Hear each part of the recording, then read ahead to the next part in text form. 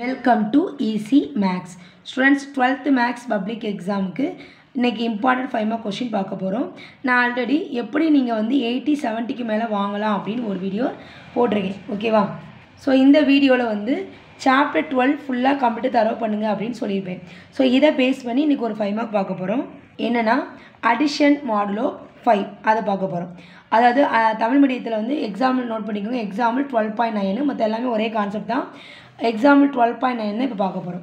So என்ன கொடுத்திருக்காங்கன்னா closure property, commutative property, associative property, extensive identity, extensive inverse satisfy ஆகுதா எதுலனா addition modulo 5 ல satisfy ஆகுதா கேட்டிருக்காங்க. அதாவது அடைவு பண்பு, சேர்ப்பு பண்பு இந்த சம் இருக்கும். எக்ஸாம்பிள் 12.9 பாத்துக்கோங்க. இது பேஸ் பண்ணி பார்க்க போறோம். சோ இதுல வந்து நான் சொல்ற டாபிக் மட்டும் பாதி எழுதிக்கோங்க. 5 மார்க் உங்களுக்கு ஈஸியா கிடைச்சிரும். ஃபர்ஸ்ட் என்னன்னா இது addition modulo 5. ஓகேவா? சோ 5 குள்ள என்ன நம்பர் இருக்கோ அதை ரைட் பண்ணிக்கோங்க. 5 குள்ள என்ன நம்பர் இருக்கும்? 0 1 2 3 4. இதுல நாம டேபிள் ஃப்ரேம் பண்ணனும். So 5 நால 0 1 2 3 4 4 5 குள்ள வரைக்கும் எழுதிக்கோங்க. இப்போ இந்த டேபிள் ஃப்ரேம் பண்ண போறோம். ஹரிசான்ல 0 1 2 3 4 எழுதிக்கோங்க. இங்கே 0 1 2 3 4 எழுதிக்கோங்க. நார்மல் ஆட் தான். 0 + 0 0 0 + 1 1 0 + 2 2 0 + 3 3 0 + 4 4 முடிஞ்சு. நெக்ஸ்ட் அடுத்து வந்து 1 + 0 1 1 + 1 2 1 + 2 3 1 + 3 4 1 + 4 5 ஆனா ஏன் 0 போட்டுருக்கோம்னா நம்ம பார்க்கிறது addition modulo 5. சோ இங்க 1 + 4 5 வருதா? 5 - 5 என்ன வந்துரும்? நமக்கு 0 ன்னு வந்துரும். ஓகேவா? ஏன்னா இது additionனால 0. additive identity வந்து 0. அதனால அது போடுறோம். நெக்ஸ்ட் அடுத்து 2 ல பாருங்க. 2 + 0 2 2 + 1 3 2 + 2 4 2 + 5 என்ன வந்துரும்? நமக்கு 0. ஏனா இங்க டேபிள் காலத்துல போற நம்பர் இந்த 4 நம்பர் தாண்டி வெளியில போக கூடாது. சரியா? அப்ப 2 + 3 5 வந்துரும். 5 - 5 0 2 + 4 6 வந்துரும். 6 - 5 1. நெக்ஸ்ட் இதே மானிக்கு 3 ல சொல்லுங்க. 3 + 0 3 3 + 1 4 3 + 2 5 5 - 5 0 3 + 3 6 6 - 5 1 3 + 4 7 7 - 5 2. நெக்ஸ்ட் அடுத்து 4 + 0 4 4 + 1 5 5 - 5 0 5 போட கூடாது. 4 + 2 6 6 - 5 1 4 + 3 7 7 - 5 2 4 + 4 8 8 4 + 4 8 வந்திருக்கா? அப்ப சோ 4 + 4 8 8 - 5 3. ஓகேவா? இந்த டேபிள் காலம் நார்மல் சாதாரண ஆடு தான். 0 1 2 3 4 இதுதான் இங்க இருக்கணும். 5 வந்தா 5 - 5 0 5 - 5 0 6 வந்ததுனா 6 - 5 1 7 வந்துச்சுனா 7 - 5 2 8 வந்துச்சுனா 8 - 5 3. இதுதான் எழுத போறோம். வேற ஒண்ணும் கிடையாது. இப்போ இத எப்படி ரைட் பண்ணலாம்? ரொம்ப ஈஸியா. First line closure property. இப்போ எனக்கு ரொம்ப மேக்ஸ் கஷ்டம் அப்படிங்கிறவங்க சிம்பிளா க்ளோஷர் ப்ராப்பர்ட்டியை சாட்டிஸ்ஃபை போட்டுருங்க. கொஞ்சம் மார்க் வேணுங்கிறவங்க each box filled with exactly 1 element போட்டு க்ளோஷர் ப்ராப்பர்ட்டி சாட்டிஸ்ஃபை இந்த வேர்ட் மட்டும் எழுதிக்கோங்க. Next காம்யூனிட்டி property satisfy. இதுக்கு நீங்க எதுவுமே எழுத வேண்டாம். அடுத்து நெக்ஸ்ட் தேர்ட் ஒன்னு அசோசியேட்டிவ் ப்ராப்பர்ட்டி சாட்டிஸ்ஃபைக்கு மட்டும் ஒரு எக்ஸாம்பிள் எடுத்துருக்கேன். இந்த எக்ஸாம்பிள் எடுத்துருக்கேன். முதல்ல லெஃப்ட் ஹேண்ட் சைடு எழுதிப்போம் பாருங்க.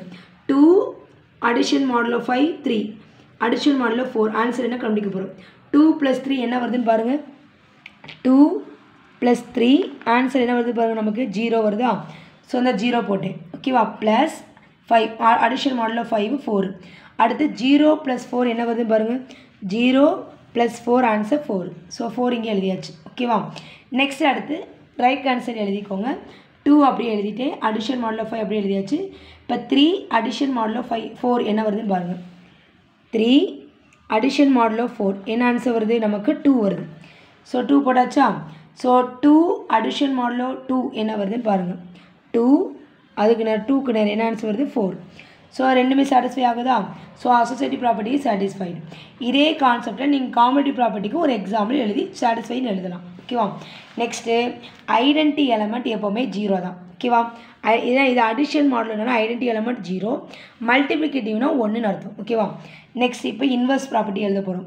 எப்படி எழுதலாம்னா இன்வெர்ஸ் ஆஃப் 0 இஸ் 0. பாருங்க 0 க்கு நேர் இங்க 0 எங்க இருக்கோ அத மட்டும் பார்த்தா மட்டும் போதும். இந்த இருக்கு 0. இது 1. நெக்ஸ்ட் இந்த ஒரு 0 வருது. இந்த ஒரு 0 வருது. இந்த ஒரு 0 வருது. இந்த ஒரு 0 வருது. ஓகேவா? அப்ப ஜீரோவோட ஜீரோக்கு நேரம் பாருங்கள், இதுக்கு நேரம் என்ன இருக்குது, மேலே என்ன நம்பர் 0. அப்போ ஜீரோவோட இன்வெர்ஸ் 0. நெக்ஸ்ட்டு ஒன்னோட இன்வெர்ஸ் 0 இங்கே இருக்கா, ஒன்றுக்கு நேரம் 0 எங்கே வருது, இங்கே வருது. அதுக்கு மேலே என்ன இருக்குது பாருங்கள் 4. அப்போ ஒன்னோட இன்வெர்ஸ் வந்து 4. அடுத்து 2க்கு பாருங்கள், 2க்கு நேரம் பாருங்கள், 2க்கு நேரம் 0 எங்கே வருது, இந்த வருது. அதுக்கு மேலே என்னது 3. அப்போ 2ஓட இன்வெர்ஸ் வந்து 3. அடுத்து 3க்கு நேரம் இங்கே வருங்க 0, 0க்கு நேரம் பாருங்கள் 2. அப்போ 3ஓட இன்வெர்ஸ் வந்து 2. அடுத்து 4க்கு நேரம் 0 இங்கே வருதா, 0க்கு நேரம் என்ன நம்பர் இருக்குது 1. அப்போ 4ஓட 0 என்னென்னா இன்வெர்ஸ் என்னென்னா 1. 0ஓட இன்வெர்ஸ் 0, 1ஓட இன்வெர்ஸ் 4, 2ஓட இன்வெர்ஸ் 3, 3ஓட இன்வெர்ஸ் 2, 4ஓட இன்வெர்ஸு 1. இதுக்கு நேராக பார்த்தா மட்டும் போதும். இது எழுதினீங்கன்னா நீங்கள் ஈஸியாக 5 மார்க் வாங்கிடலாம். ரொம்ப ஈஸி தான். So first 5னா 5க்குள்ள number எழுதிடுங்க. டேப்லெட் காலம் இந்த மாதிரி சப்ராக்ஷன் பண்ணி 0, 1, 2, 3, 4க்குள்ளே தான் இருக்கணும். அடுத்து க்ளோஷர் ப்ராப்பர்ட்டி சாட்டிஸ்ஃபை தான், காம்படிட்டிவ் ப்ராப்பர்ட்டி சாட்டிஸ்ஃபை தான். அசோசியேட்டிவ் ப்ராப்பர்ட்டிக்கு ஒரு எக்ஸாம் கொடுத்துருக்கேன். இதே மாதிரிக்கு நீங்கள் காம்படிட்டிவ் ப்ராப்பர்ட்டிக்கு போடலாம். அடுத்து இன்வெர்ஸ் ஆஃப் 0. இந்த 0க்கு நேரம் என்ன இருக்குது பாருங்கள். அது மாதிரிக்கு 1க்கு நேரம் இந்த இருக்குது 0, 0க்கு நேரம் என்னது, இந்த இன்வெர்ஸ் எழுதிடணும். ஸோ இதுக்கு உங்களுக்கு 5 மார்க் ஈஸியாக நீங்கள் வாங்கிடலாம். பப்ளிக் கொஸ்டின் பேப்பரில் கன்ஃபார்மாக வர சான்ஸ் நிறையா இருக்குது. என் வீடியோ பிடிச்சா கண்டிப்பாக சப்ஸ்கிரைப் பண்ணுங்கள். தேங்க்யூ.